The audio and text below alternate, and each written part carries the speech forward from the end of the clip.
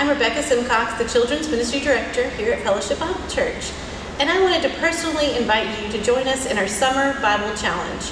This is going to be for all FBC families. So whether you're a family with a traditional mom and dad and kids, or maybe you're an older couple that are empty nesters, or you're newlyweds and you have no kids at home, or maybe you're just a single adult who's part of a Bible study group, we want you guys to come together and to be in God's Word this summer.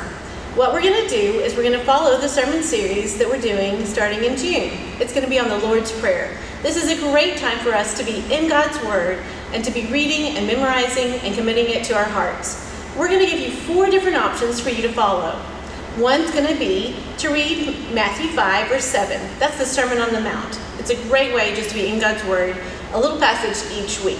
The second thing is to memorize the Lord's Prayer. And that's also going to be in that section of chapters in Matthew.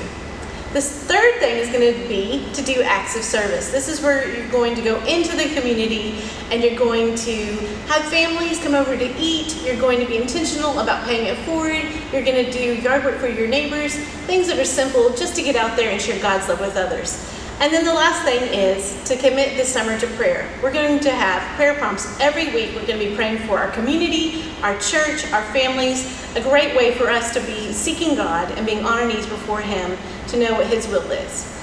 Please join us. We would love for you to be a part of this. This is going to be from June 5th through July 31st. And then at the end in August, we're going to have a great big celebration to celebrate our time in God's Word. You can sign up either through our e-bulletin or our FBC app, and we will have handouts for you in the foyer that you can also have. We're excited to be doing this, and we hope you can join us. Have a great day.